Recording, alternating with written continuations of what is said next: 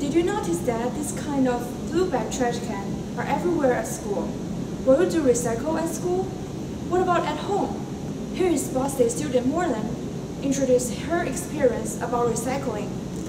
I feel like it's hard to recycle, like out in the real world, because we don't have those resources made readily available. Like here on campus, you see the trash cans that have the recycling bins, and then you have the trash cans that are just regular trash cans. But when you're at home and I'm in my room, I just have one big trash can in the room or whatever. I just throw it away. Whatever it is, I just put it in the bag because I don't want to walk.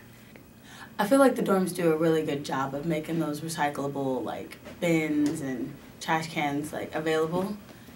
I mean, everywhere there's a trash can, there's usually a recycling thing or there's one close by. So I feel like it's really convenient to try to recycle in the dorms as opposed to doing it in a house where you have to do it yourself.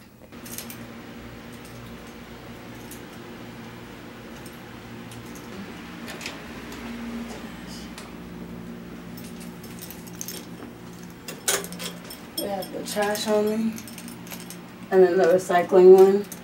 And they actually kind of record how much we recycle.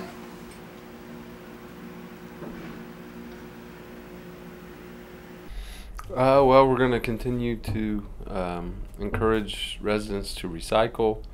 We're doing more and more outreach into the schools and to different groups about recycling and how easy it is to use our blue bag system.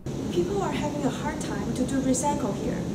They think it's so much trouble to clean the bottle and collect all the recyclable trash in the house.